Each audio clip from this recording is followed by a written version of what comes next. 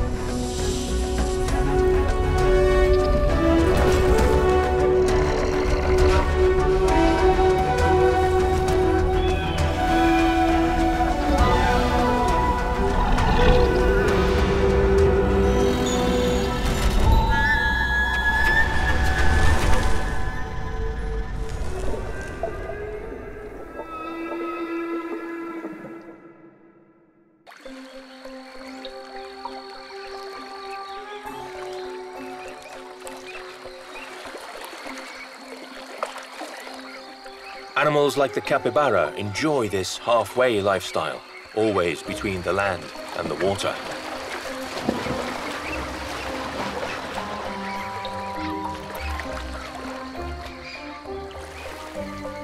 Even the mighty jaguar must accept the rules of the Pantanal.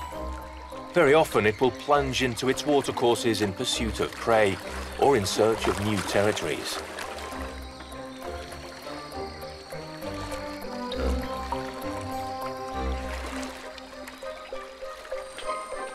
In fact, the jaguar is one of the most water-loving of all felines. It can dive and swim long distances with great confidence.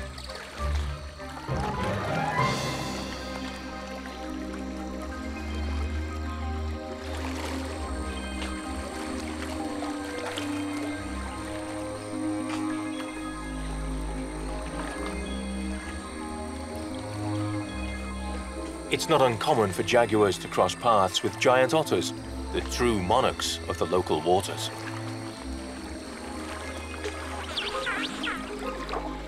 Giant river otters spend most of their lives in these murky waters, where their perfectly adapted anatomy allows them to swim and dive at their leisure. They're quick and agile. The Pantanal is home to one of the largest populations of giant otters in America for two simple reasons. Water and food are both guaranteed.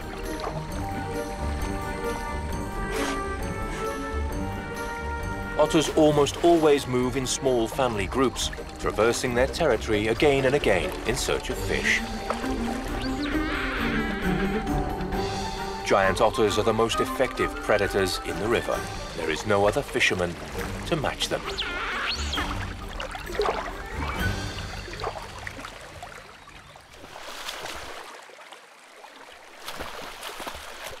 Their knowledge of every corner of the river, each current where fish might hide, is unparalleled.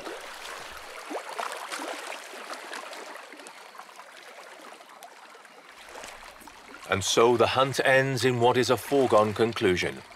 Every member of the family captures its lunch without much ado, devouring it immediately as they leisurely swim and float in their watery home. Otters are very early risers, usually at first light. But while they were taking a well-deserved night's rest, a few hours earlier on the dry land of El Cerrado nearby, more of the environment's inhabitants were on the prowl.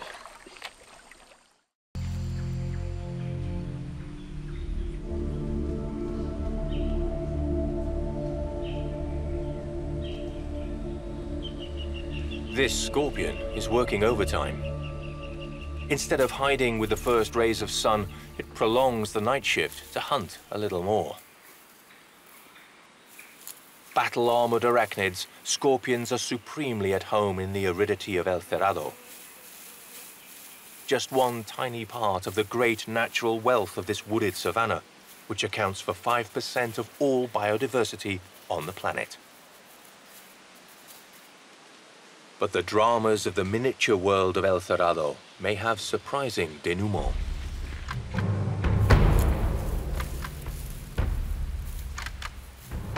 A locust or a large grasshopper would be an excellent breakfast before retiring to sleep.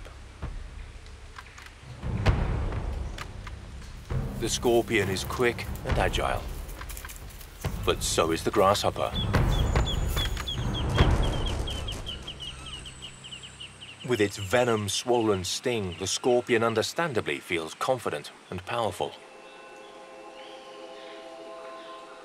But it hasn't taken into account a local Cerrado lizard, the Argentine black and white tegu.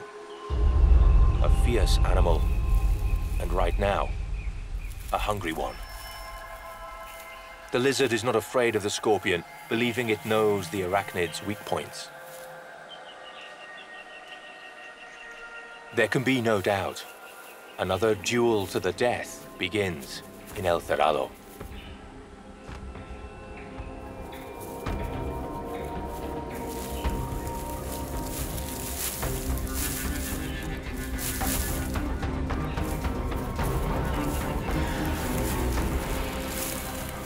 It's a furious, ruthless encounter.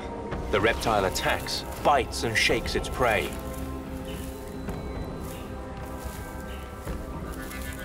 But the scorpion is not overawed. It raises its poisonous hook in defense.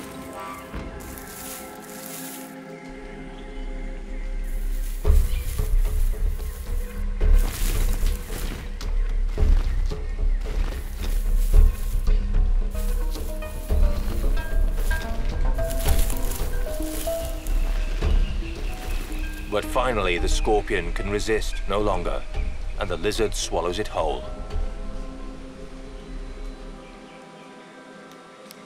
This hunter has been hunted.